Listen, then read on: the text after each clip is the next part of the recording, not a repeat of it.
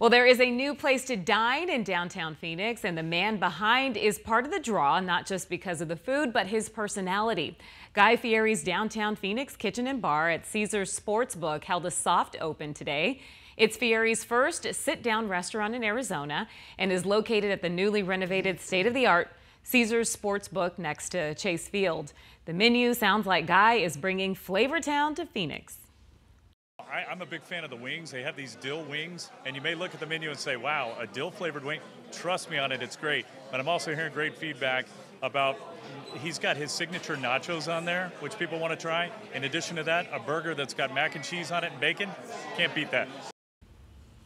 The restaurant will be open 7 days a week until 11 p.m. Monday through Thursday and until 1 a.m. on Friday.